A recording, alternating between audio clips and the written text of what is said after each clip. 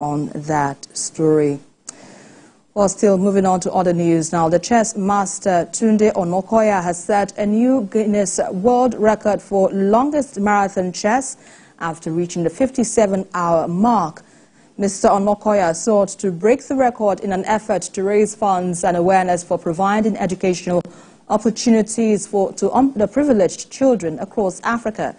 The previous Guinness World Records of 56-hour 9-minute mark was set by Norwegian players in 2018.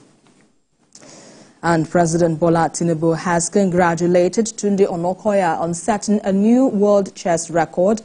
Mr. Onakoya broke the Guinness World Record for the longest chess marathon today after playing more than 58 hours and winning every match. President Tinubu commended the inclination of Nigerians who have shown great example through their undiluted support for this epoch-making endeavor. The president assures all citizens that his administration remains strongly committed to creating and expanding opportunities for the youth to explore and become the symbols of greatness Nigeria represents into the future.